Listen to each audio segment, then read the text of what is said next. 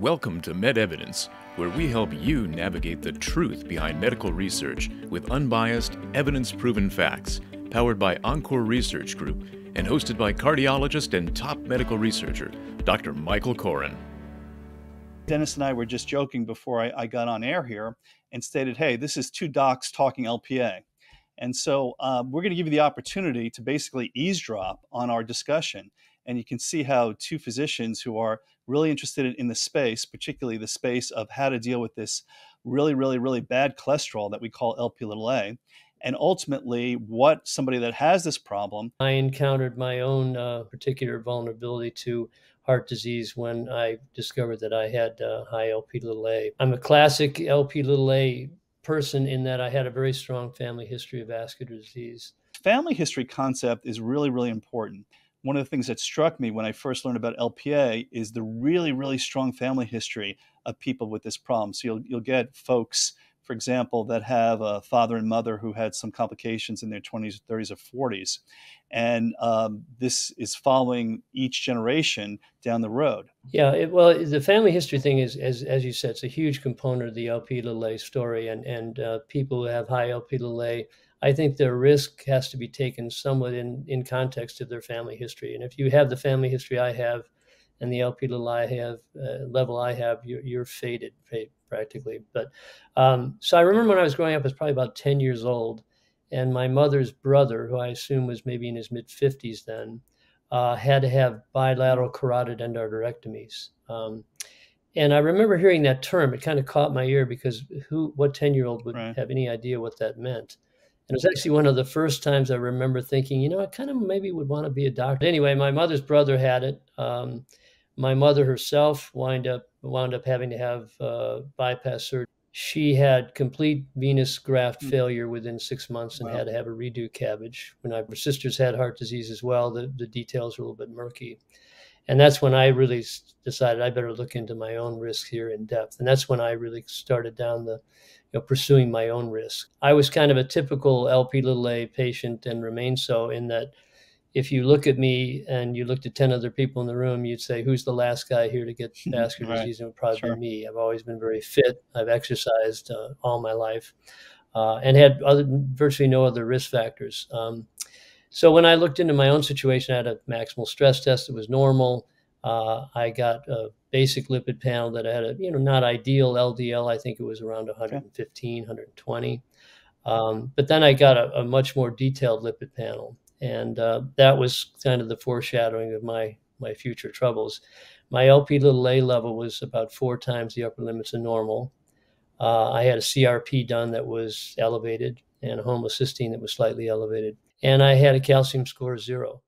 5 years later, I started down what I describe as 10 years of vascular havoc. You had an LPA level that was 4 times normal, and we're going to actually explain what those numbers mean. And you had a negative coronary calcium count, basically. And so the question is, are you really at risk? A typical normal level of LPA, meaning that you're not at high risk, using the milligrams per deciliter, is typically thought of as 30 milligrams per deciliter or below.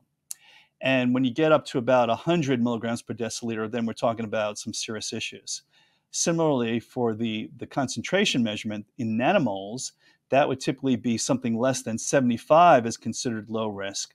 And then when you get up in that 150, 200 range, we're talking about something that's of great concern. About 4 years after I had my negative calcium scan, I was surfing. It was a cold, windy morning for San Diego and kind of an arduous paddle out. And I had my first episode of chest pain when I was paddling out. Had some stents placed shortly thereafter.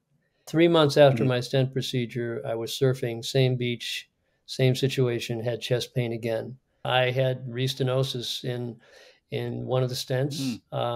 The other one didn't look too bad at that time. And we decided to stent within the stent with a different coating. These were drug-eluting stents. So just again, for clarification for the lay folks out there, not the Leahys, the lay folks.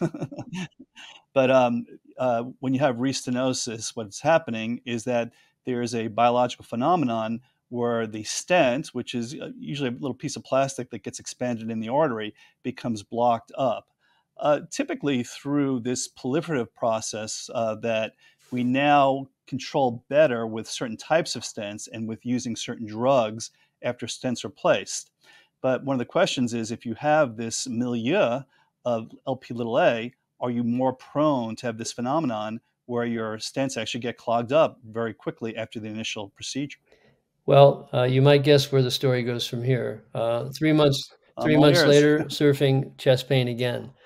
And at this Oh boy. point, really, not only was there some stent restenosis, there was progression of disease. I had Mm, one more go around with stents. 3 months later, surfing, chest pain again, and so I had a six vessel bypass. In 2016, now I had another dramatic episode, and this time it was cerebrovascular symptoms. mm, I was home one evening, sat down on my computer, suddenly developed a left-sided headache, looked at my computer mm. screen, nothing looked quite right, tried to describe to my wife what was going on, and missed a couple words. And I had 40 or 50% carotid lesions in both right and left internal carotids. Went to the ER, was a stroke code, and I had a really large lesion in my left carotid that had already embolized a couple of places. Yikes. Yeah, Mm, so TPA in the ER mm. that night. Uh, re- Which is a clot buster. That's a clot buster that can be used for an acute right. stroke. And after the longest night of my life, was transferred over to the hospital where my good friend who'd done my bypass surgery did a carotid endarterectomy on me the next day. Wow, wow. And that's an operation to clean up the carotid artery and establish full blood flow. So tremendous. Right. Wow. Quite a I story. never had any issues with blood pressure, always at ideal weight, no diabetes, never a smoker. It was pretty much LP(a). And then good fortune in my story, I guess the bad fortune is I have this problem, but the good fortune is I've had access to world-class healthcare, and it's really gotten me through all this. Thanks for joining the MedEvidence podcast. To learn more, head over to medevidence.com or subscribe to our podcast on your favorite podcast platform.